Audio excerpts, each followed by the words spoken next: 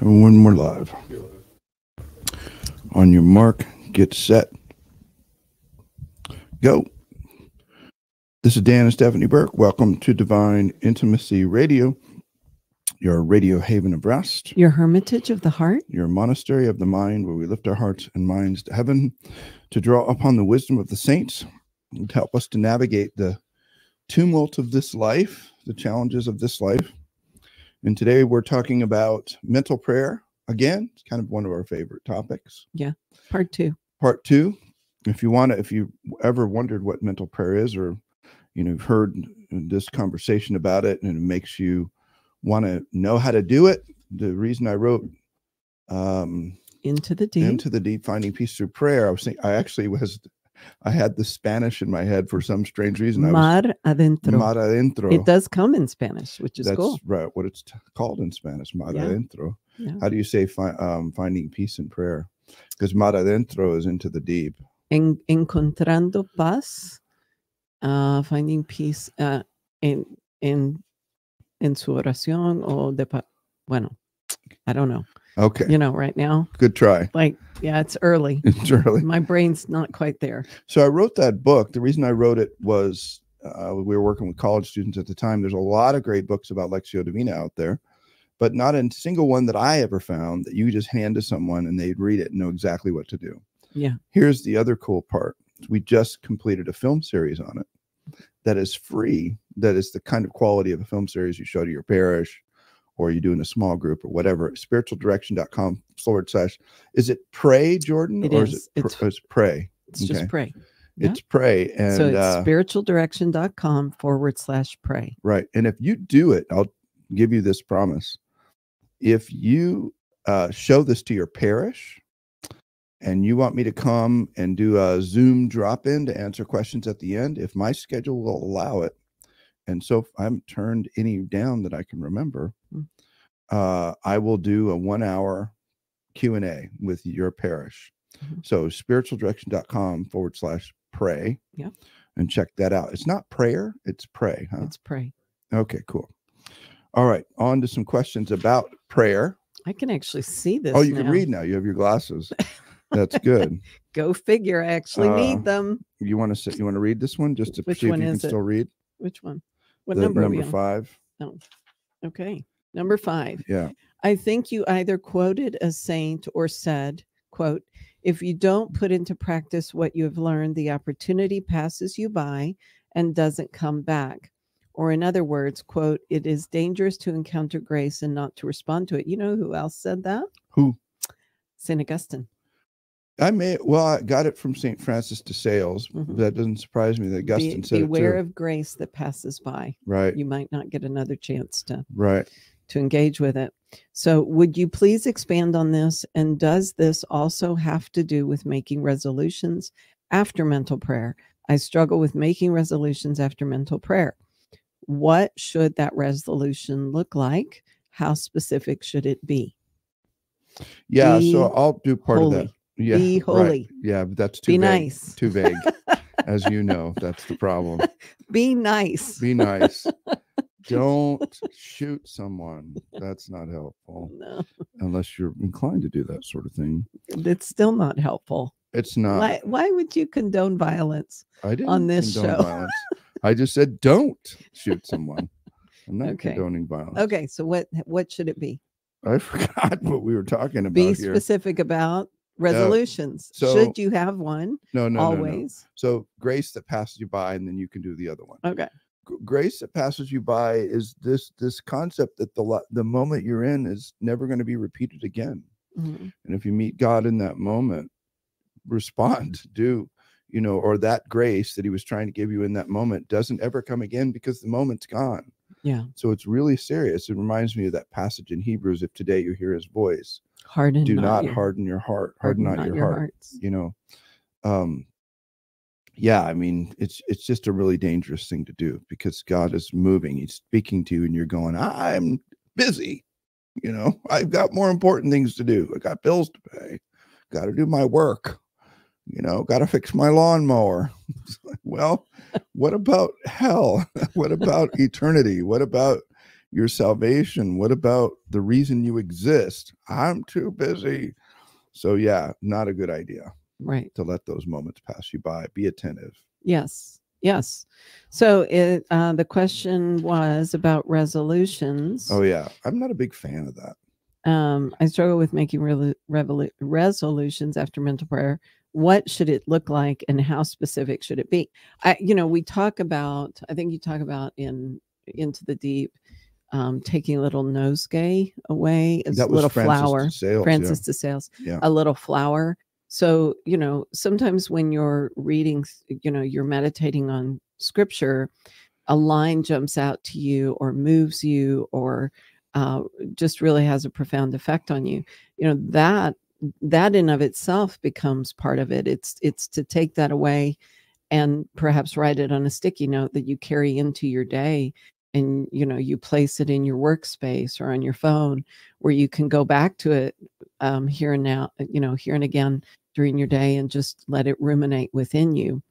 That's a type of resolution. If you are convicted against a particular sin, if you realize that you're struggling with avarice, or you're struggling with gluttony or sloth, or you're struggling with love, if you realize, wow, I've just not loved the way the Lord has loved me, I'm not loving as Christ loves, I need to die to myself more, then that is a resolution that you can say, okay, I need to love more.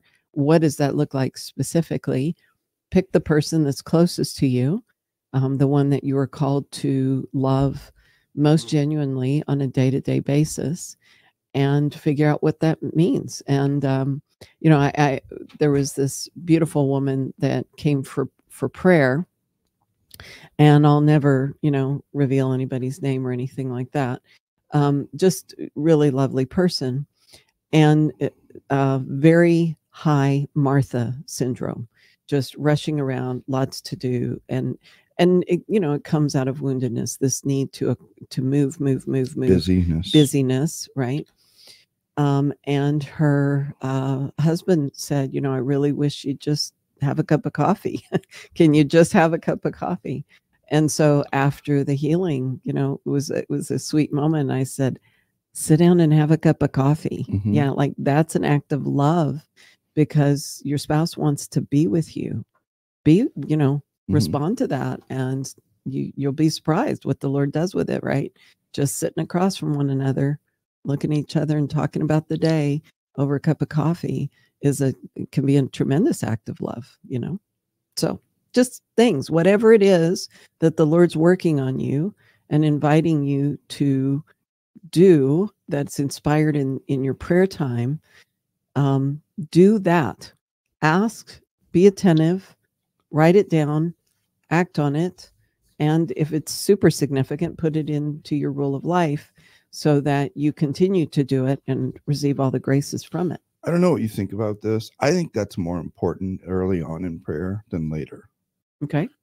For me, now it's just maybe my own prayer life and the way that my prayer life works. Have you asked your wife about that? You're my wife. So I'm asking you. So for me, my rule of life is very constant. I know what I'm working on. I find the resolution thing. Now, I like the nosegay thing. It's a weird, old-fashioned phrase, which just means it's the name of a particular flower. What's the name of tuffet of flowers? It can be a mixture of flowers. Okay. Yeah, together. Okay. So I like that, but I've got enough to work on in my rule of life, and my focus is pretty specific. Now, if it was something that really jumped out at me, like not too long ago, I had an actual locution of slow to speak. And so that went into my prayer book, but maybe it's that I don't experience that a lot. Maybe, I don't know. Maybe it's you're always in the desert. Most of the time. Yeah. In the desert. Yeah. Right. I think it depends on you. If you're getting a lot of that, and you can take those and it's not piling on to what you already committed to, and it's in keeping with Galatians 5:22 and 23, that it's of the Lord, it's something that leads to greater faith, hope, and love, you know, it just depends. If the Lord works specifically, he works big picture, and then he works specifically with the soul for whatever they need. Sure. And I know folks that get beautiful little things all the time.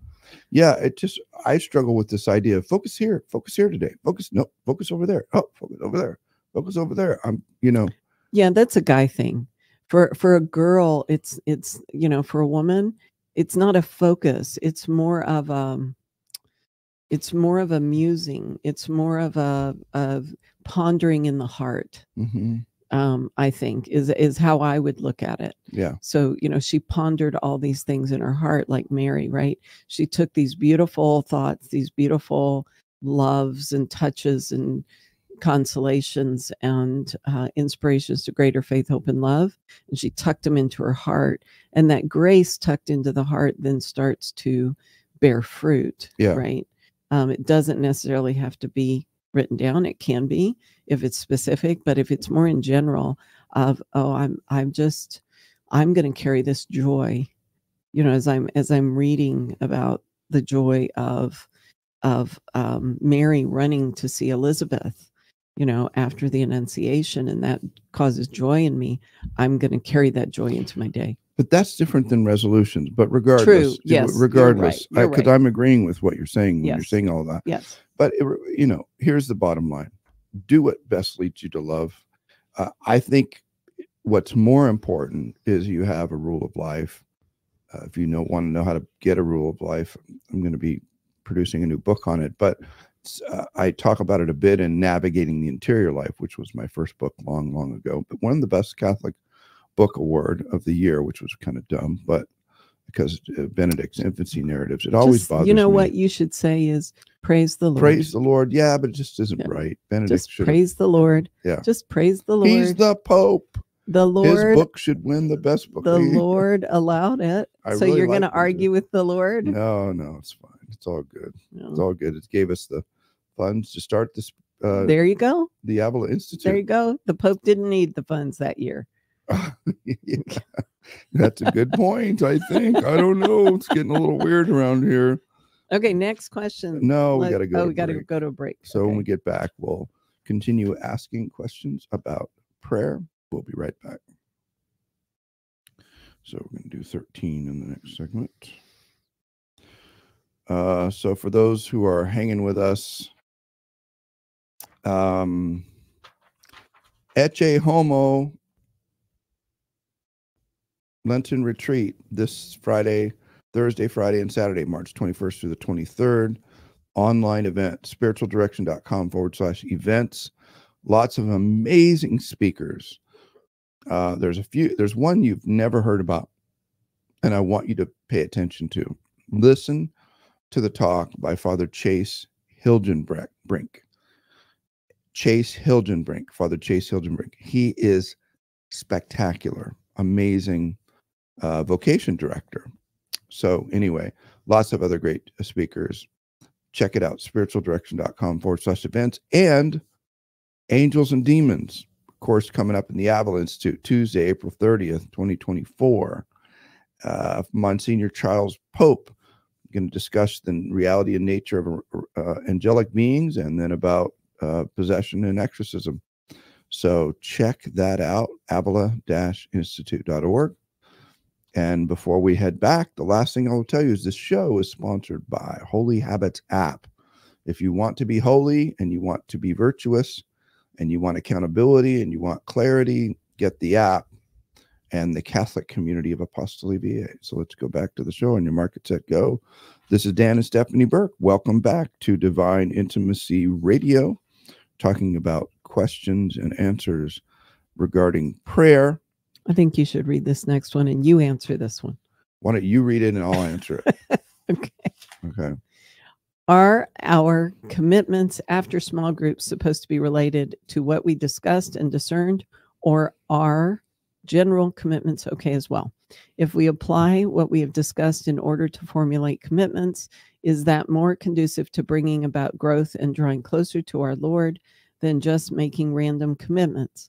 Would you please explain how we make our commitments more personal, concrete, and actionable? How can we make them more specific in order to evaluate at the next meeting if they are fulfilled, partially fulfilled, or not fulfilled? How specific should they be? So what she's talking about is, this is a person who runs a small gospel encounter group. So what they're doing is they're meeting every other week, and we have these all over the world in Apostoli VA. And what they're doing is they're teaching people how to encounter Jesus in the gospel. When they encounter him and something moves them, they're called to make a commitment. It's kind of like the last question, but that was more in private prayer. This is in a group setting. And should it be related to what we discussed, or general commitments? Okay. It always should be related to what you discover in and through reflecting on Jesus. That's the whole point, is connect your heart and mind to Jesus. That's why it's a gospel encounter group, not a New Testament encounter group in terms of the letters of Paul or whatever. We're trying to come to know Jesus. And then you live it out personally. Right. You live it out personally. So the best way to make sure your commitments are good is use the acronym SMART: specific, measurable, actionable, realistic, and time-bound. So here's what doesn't work. I just want to be a nicer. This is what happened in one of my groups. I'm going to be nicer to my wife. I told the guys, guys talk to each other like this. I said, oh, isn't that cute? How are you going to do that? Oh, I'm just going to be nicer to my wife. I said, you're not leaving here with that kind of silly resolution, which is going to result in nothing.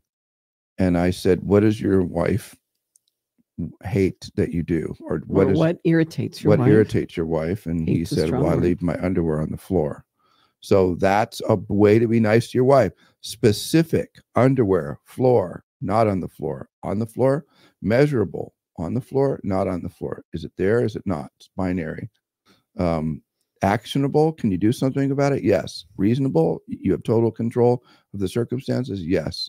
Time bound: every day I'm going to check before I go to bed to be nice. So that's just an example of how to do it. Yeah. Easy breezy. Easy breezy. Okay.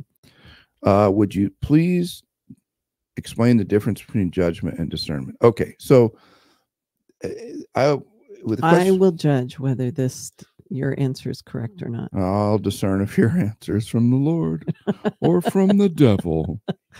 No, I mean, so a judgment is synonymous with the word assessment. But what it means is we're actually called to assess and to make judgments. We're not called to condemn, which is what Jesus was really talking about there. Or judge a heart. And we know that because when he says, judge not lest you be judged, the next passage is talking about don't cast your pearls before swine, which means he's saying there are people who are equivalent to swine in the sense that if you try to give them good things, they will ruin them. They'll destroy them and they'll just digest them into a pile of whatever. So he's saying the difference between, if you want to say condemning and discerning, that's one way to ask the question. Or is it assessing and discerning? Yeah. Assessing is using just human logic and, your rational capabilities and, the teachings of the church or whatever. Right. Discerning means that you're using the rules of discernment typically. I mean, not for people with the gifts of discernment, but you're using the rules of discernment, or you're using the principles taught in the New Testament about testing all things and discerning, on holding fast to that which is good. So assessment is just using common logic, reasoning. Discerning is using a more specific set of tools that the church gives us to determine whether or not something is from a demon or from an angel. Yeah, and I think you're really also talking about in general, two different things. Mm-hmm. So a judgment or an assessment might be on an action, mm-hmm. like, like what's going on, right? Mm-hmm. What's going on in this situation? Is it good? Is it bad? Is it in control, out of control? Is it productive? Is it destructive? Mm-hmm. We can look at actions of individuals and say this is, and we can judge that they're not holy actions, right? But we're not condemning the person. But we're not condemning the person, nor are we judging the heart, right? Because we don't know it's that whole old adage of, don't judge someone until you've walked a mile in their shoes. And until you understand what's at the very core of their being, and none of us can be with every person from the moment they're conceived to understand what they've undergone, what's been afflicted on them, or what they've afflicted themselves with, what they've cooperated with that may have caused them to behave the way they behave. So what if you have a good man with bad shoes? Yeah. Okay. Next question. Okay. Next question. Or a bad man with good shoes. Is there a story? No, that we can't do that one. Okay. We gotta jump to number 10. Okay. Number 10? Yeah. Oh, okay. Wow, we skipped a bunch here. Okay. What does living at the pace of prayer mean? Well, it depends on if it's a drive-by rosary or if it's contemplative prayer. Living by the pace of prayer. If it's a drive-by rosary, it's, like zipping around, Martha on steroids, and never taking time to love anybody or encounter anybody. Certainly not the Lord. So we got things to do. And Lord, can't you make her get up and help me? So that's not what we're talking about. No. So not even close. So there's a little story behind this phrase that I came up with, living at the pace of prayer. So 30 years ago, I came out of a pretty problematic childhood and very intense. And I was a very intense person. I used to literally run everywhere, get out of my car, run. I was just trying to make use of all the time. And, I always felt behind and whatever. It was just a psychotic time of my life. And then I stumbled across a book. I can't remember the title, but it was about distress and eustress and what it does to the body. And it talked about how that even positive stress can be very destructive at too much positive stress. Anyway, it just made me realize that I was living in kind of a foolish way, and my intensity wasn't in the long run, it was going to do me a lot of harm. And I was also at the time trying to develop a prayer life and devotional life to the Lord. And I realized, I don't know, at some point that there was this intensity level that if I operated at that level or above it, I was not able to work and pray at the same time. And I also recognized at the same time, there was an intensity level whereby I could work and pray simultaneously, or be aware of the presence of God. And when I was moving faster than the pace of prayer, what do you think my temperament was like? Well, I was irritable. I was, not as kind and patient with people. I was more efficient. If I was moving slower than that intensity level, because I'm aware of God, I'm aware I'm talking to the daughter of the King, which is my wife, and not just someone who I work with, who's there to get stuff done for me. It's a totally different orientation. So I made it a goal in my life to shift to operating at a pace of prayer. And I have slowed down if that period of my life was 500 miles an hour, I think I'm at least down to, 40 at this stage in my life, both because I'm older and tireder. Is that a word? Tireder? No. Older and more tired than I was before, but also just learned that it doesn't pay. And it's living a life at the pace of prayer means, as you noted, I don't remember if it's our last show, but one of our phrases that we firmly believe in is all things for God begin before God on our knees. And so the goal is constantly worshiping him and being aware of him and praising him and being grateful to him and being loving him. And easy communication with him is when the analogy, just as an illustration, we have this lawnmower here at the retreat center that is lightning fast, like dangerous fast. It's made for huge golf courses where you got a lot to mow in a little bit of time. And it's fun because it does burnouts and you can drift it. And, and so there are times when I do not want to mow.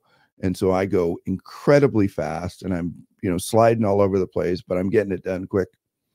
There is no prayer happening in that moment. Why? Because my senses are overloaded. I'm going so fast and things are so intense, and I got to turn at a specific time, and I've got to, make sure I'm hitting all the right places. I don't run into a tree, all of these things. And so most of the time when I mow, it's slow because I want to be able to, I don't want to have to absorb the entirety of my faculties with the action that I'm focused on. I want some of that to be committed to the Lord. And so I have to slow down to a maximum intensity and then back off a little bit to where I can still pray and get work done. It doesn't mean acting like a turtle. It just means behaving and acting and moving and working in a way that you can that you're still aware of the Lord and still aware of whose you are and his presence in other people. So we have time for one quick last question, and it's quick. Okay. In the book, Particular Examine Rooting Out Hidden Faults, it speaks about making frequent acts of humility and seeking humiliations. What does that mean, and how do we do that? Other than being married to me, which only one person can, what would be general truth about doing humiliations? Well, frequent acts of humility would be putting others before yourself, seeing others as I love this this little thing. It's kind of a visual of others equals Jesus, and understanding that I am the servant of all, and so if I act in that way, that it's an act of humility to act as a servant to all. There's nothing beneath me. I should be seeking to serve others and to love them as I would desire to love and serve Jesus. So that's one way. Others is have mercy on me, Lord, a sinner. Just that simple prayer. Yeah, have mercy on me, Lord, a sinner. That's an act of humiliation or prayer of humiliation. With that, we got to wrap it up. Okay. Check out Holy Habits app if you want to grow and gain some accountability. Check out apostoleva.org if you want Catholic community that's on fire. And with that, that's it. Why don't you take us out? Until next time, may the God of peace make you perfect in holiness. May he preserve you whole and entire, spirit, soul, and body, irreproachable at the coming of our Lord, Jesus Christ. Amen. Amen.